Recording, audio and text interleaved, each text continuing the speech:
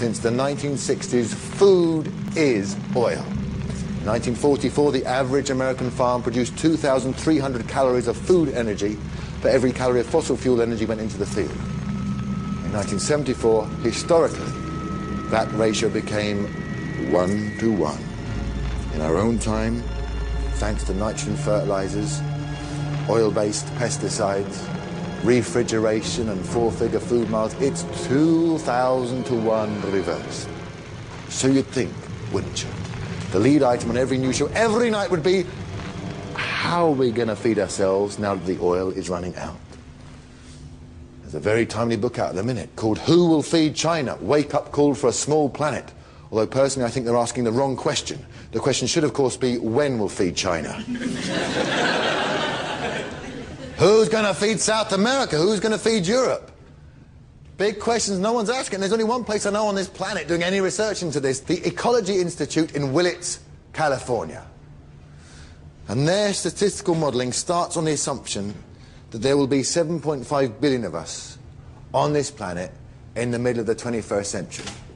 Okay, this being so, they ask, what then is the minimum amount of land per person we would need to devote to agriculture to support a population that size?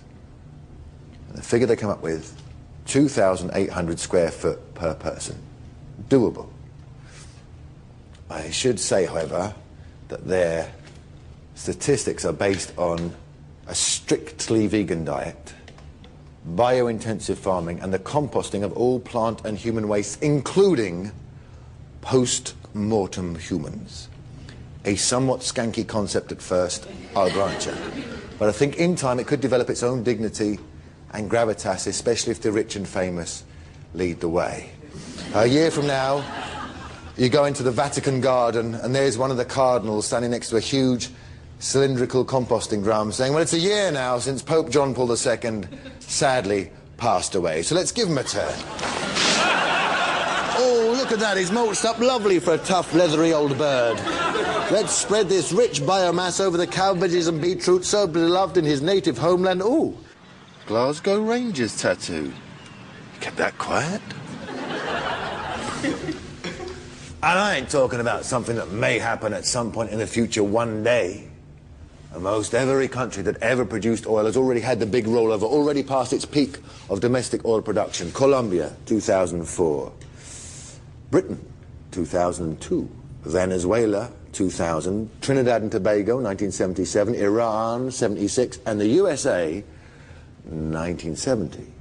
3 years later, the House Subcommittee on Foreign Relations publishes a report called Oil Fields as Military Objectives, a Feasibility Study, now known as an American Plan to Bring Democracy to the Middle East. But I ain't saying the Americans is more evil than anybody else, because they ain't. They just got the capability. I have no doubt, for example, that in 1977 Trinidad commissioned its own report called Oil Fields as Military Objectives. Tell us, what is the full strength of our Navy? Would that be including jet skis, sir?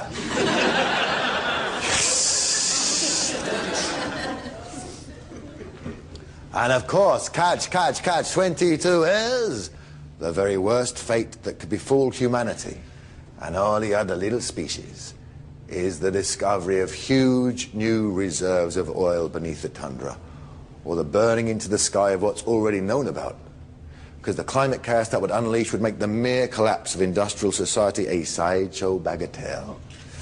Therefore, since we've got to make the switch from oil anyway, why not do it now, while we've got an electricity grid that works 24 hours a day to work by, while we have cash from the energy windfall of the 70s to invest in renewables and in changing the whole shape of everything?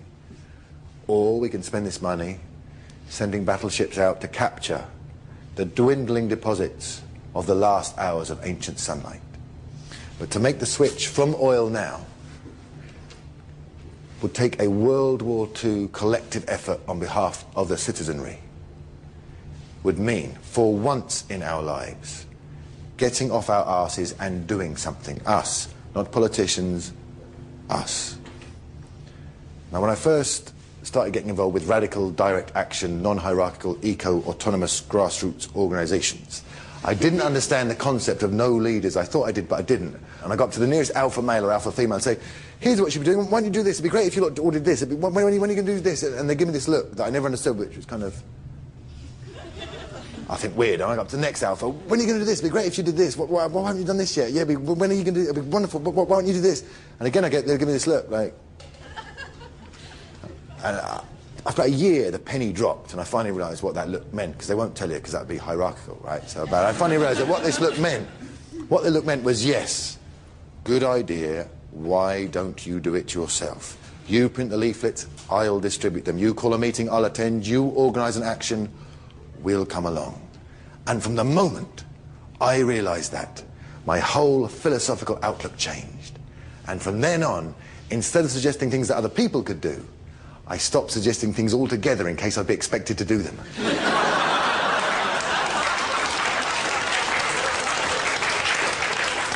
So, just before we all split up into small groups, our revels now are ended. So thank you very much for listening.